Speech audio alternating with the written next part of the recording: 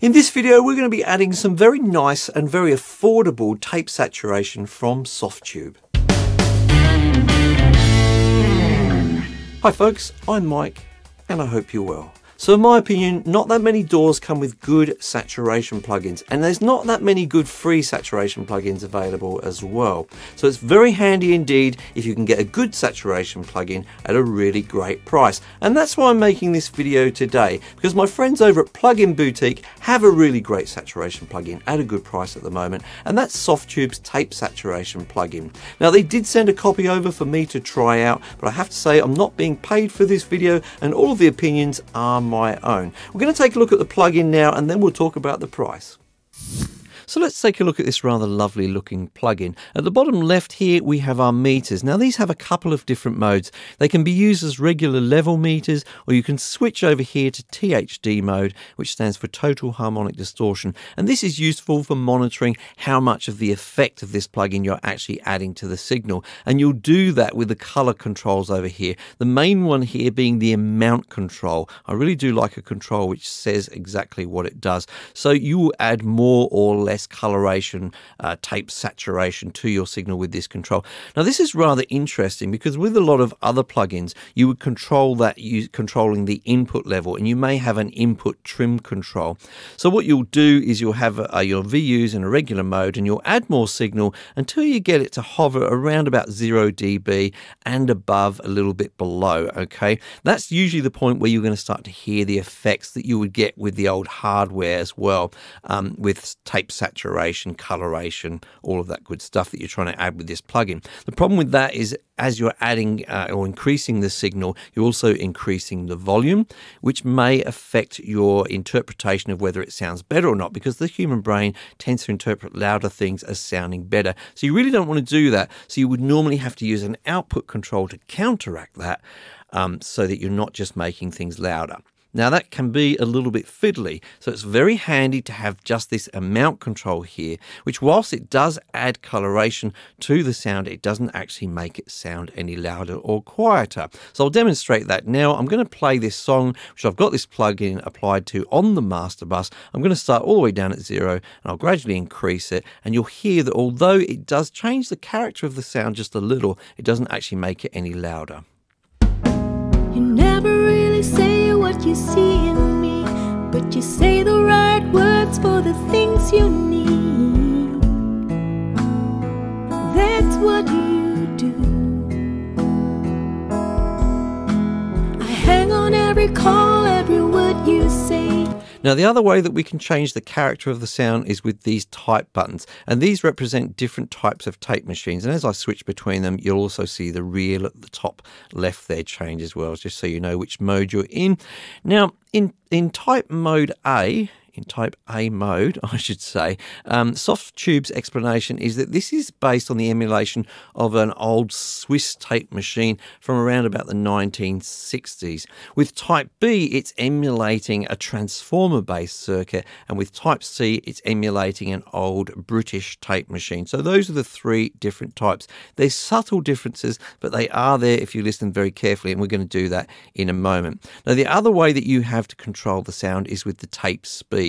And this has all of the regular speeds that you'll normally find: 30 inches per second, 15 inches per second, 7.5, but it does actually go all the way down to 1 inch per second. Now with the lower speeds you can get a kind of a warmer, fatter sound, I guess, and it sounds to me a little bit more refined, especially up at 30 inches per second, a little bit more of a high fidelity kind of sound there. So I'm going to leave that on 15 for the moment, but I'll play with that a little bit later so you can hear the differences. So those are the major controls, but we do have some hidden controls as well. I love hidden controls. They always feel like a little bit of a bonus. So you click on this bar at the side here to reveal these additional controls. Now the major thing I'll point out here is you do actually have some input and output controls. So although we can change the character using this amount control, if you really just don't have a strong enough signal, you may find that you want to use the input control. As I say, make sure you match that by counteracting with the output output control, so you're not just changing the level with the plugin. Now, the other major controls here, starting at the top, we have a dry wet mix here. Now, normally I would personally use this all the way over in wet because this is a very subtle effect anyway. So to be honest with you, when it's further down, I struggle to hear much of an effect. You may have better hearing than me and hear the difference, however, so feel free to use this as you wish. But there is a little bit of caution I want to mention about this, but I'll come back to that later. I'm going to move to this next control, which controls the speed stability. And this is basically going to add more of that kind of wobbly effect that you get when there is instability with tape speed. So I'll play the track now, and I'll start off all the way at the bottom, and I'll go all the way up to wobbly right at the top, and you'll hear the difference. Let's have a listen. You never really say what you see in me, but you say the right words for the things you need. That's what you do. So obviously right at the top there, it's probably not something you want. Often you may use it as a special effect, but more often than not, if you do want to add that variation in speed, you may have it much further down here. Now, this is where I've got to add that little bit of caution about the dry wet mix, because remember, you are changing the speed. There's going to be a difference in speed between the dry signal and the wet signal. So if you do have them blended or mixed at all, and I'll do that now, you're going to get some pretty prominent phasing effects. I was going to say dreadful, but they're only dreadful if you don't want them. So phasing effects is what you're going to hear. Now let's have a listen. You never really say what you see in me, but you say the right words. So just be aware of that, because you may think that you've got some sort of subtle mix going on here, but you may be introducing phase issues, and that could really mess with the sound of your song in undesirable ways. So I'm going to leave that fully on wet, and I'm just going to put that just up a little bit so we get a little bit of variation in speed. The next control is called the high frequency trim, and this is just a nice way to have your track sounding a little bit darker or brighter. I hesitate to use the word brighter. I'd rather say more airy. Okay, airy. Okay, so all the way down here, it's going to sound like this. You never really say what you see in and I'll add some more. But you say the right words for the things you need. That's what you do. Now, I really like this control. The thing about it is that I like to add a little bit of sparkle to a lot of my songs, that airiness there. And I prefer to use a saturation plugin like this when it has this kind of control than use EQ. It just sounds a little bit more natural and musical to me when I do that. So that's I'm going to leave that right there because I like the sound of that just there. Now, the other control that we have here is crosstalk. So in case you don't know, sometimes playheads would pick up the track next to the one that they're playing, if you like. So you've got tracks alongside each other on the track. So even with a stereo track, which is what we're listening to here, you can add this crosstalk where it picks up a little bit of the other channel. So you may or may not want to add more of that. It can make it sound all a little bit more organic if you do. Now, just a special mention for Studio One users. You can use this in a particular way if you have it plugged into, I think it's called the mix channel. I'll have to look that up quickly. Bringing it up. It's called the mix effects channel. I've just had that on my other screen, and that also allows you to control crosstalk between other tracks. So that's just for Studio One users. For the rest of you, it's going to be controlling the crosstalk between the left and right channels on a stereo track like this one.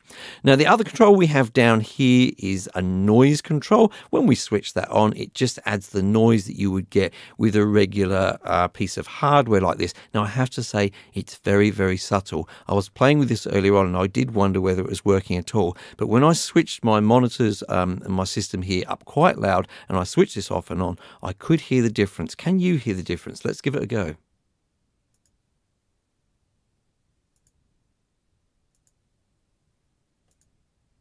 Definitely you want to be listening through decent monitors or headphones to hear that. Very subtle indeed. And then finally we have the run stop buttons here. I'm just going to play with these and you're going to hear what they do. Let's listen to the song.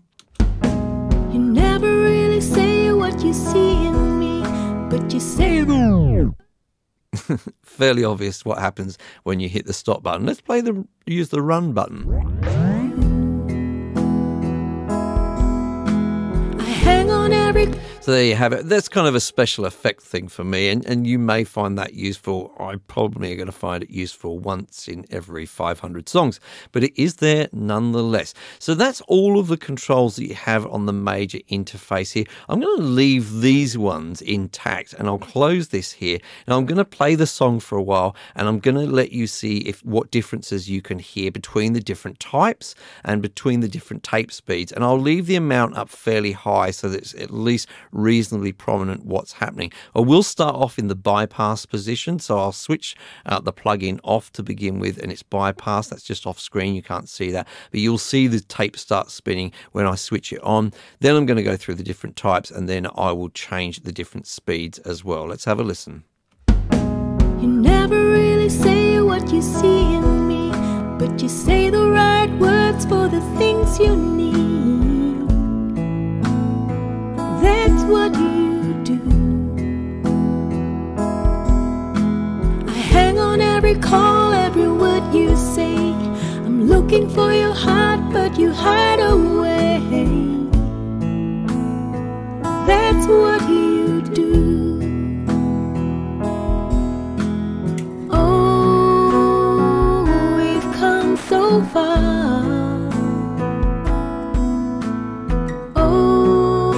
How come I've never, ever felt so far away from you?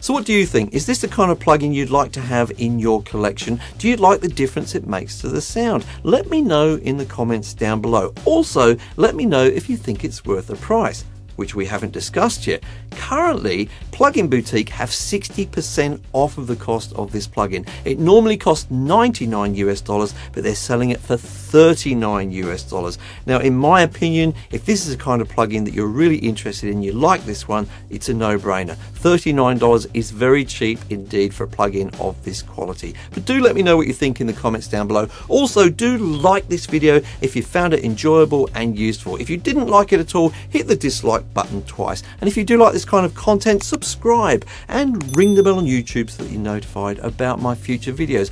Also, if you would like to support this channel so I can keep making these videos for you guys, then do head over to my Patreon page and become a patron for as little as $1 per month, and that really does help me to keep going with this channel. Thank you so much for joining me today, and I'll see you in the next video.